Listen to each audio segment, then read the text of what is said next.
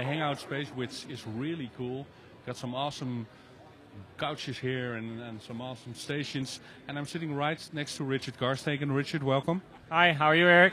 I'm doing fine. Are you enjoying the VM world? Absolutely. I'm also relaxing in the hangout space, one of the few places where it's very calm.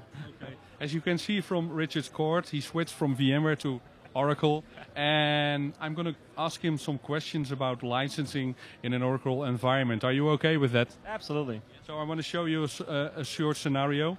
When I have a few ESX hosts, and those ESX hosts are in the DRS cluster, and my virtual machine is running on this one, and I want to put Oracle on it, and there is a possibility that the virtual machine will use vMotion to migrate to another ESX host. Do I have to pay for those other physical hosts? Yes. So Oracle, in the moment an Oracle application, and that's a database or an end user application, comes on a physical server, it needs to be licensed. The physical server needs to be licensed for it. So the best way, if you have like a 10 physical server environment and you think that you need capacity for 5 servers for Oracle apps, is to group them into a single cluster, and then you only have to license those 5 servers. You can even save money because you can consolidate, of course, more than 5 virtual machines on those servers. But any physical server that ever would run an Oracle app needs to be licensed for that particular app. So when the Oracle comes in, they actually look at the Virtual Center log files to see where a virtual machine has lived in its past. And on top of that, there's also a special table in the Oracle database which records the CPU IDs which were used by the Oracle application. Not that I'm aware of, no. Okay. So let's do another drawing and clear this picture. Say VMware has host groups and virtual machine groups. And when I'm drawing 4 ESX hosts and I'm putting 2 ESX hosts in a host group and the virtual machines are only able to migrate between those ESX hosts, they're still in the same cluster, but the virtual machines are not able to jump to any other of the physical machines.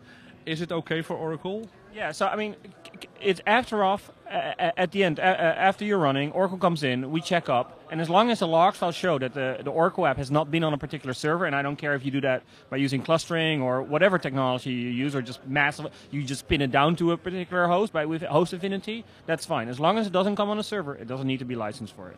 There's one other thing, you can apply 2 rules, a should rule and a must rule, regarding the communication between DRS and HA. The should rule means that a virtual machine must run off one of these ESX hosts, but when those hosts are both going down, the virtual machine can be started on another ESX host. The must rule means that when both ESX hosts are down, the virtual machine stays powered off, even though other hosts in the clusters are available because of the licensing problems. What do you prefer, the should or the must rule? Depends on how big your wallet, I guess, is. I mean, if you do want the application to migrate to a third server, then the moment that happens, it will mean that you will occur a cost.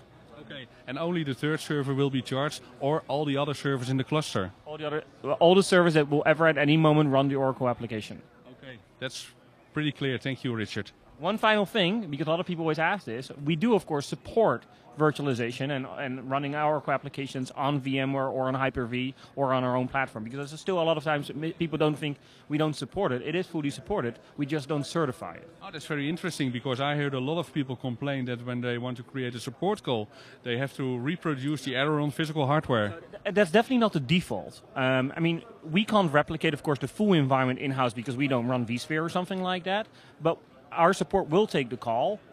We'll see what goes on, and only if they think it might have to do something with the hypervisor, then we'll ask you to replicate it. So it's not by default we'll ask you to go replicate any support issue that you file with us. So when it's hypervisor related, there might be a chance that they want to prove that it's really the fault of VMware or virtualization or anything, but as long as it's a normal application problem, it's supported in a virtual environment? Yes, the support will just take a call and we'll provide you support. And the only time if you run Oracle VM, then we will never ask you to migrate it because that's something we can put in-house. But yeah, it is supported, and there is a chance that we would ask you to put it on hardware, but it's definitely not the de facto. Okay, many thanks for the explanation, Richard.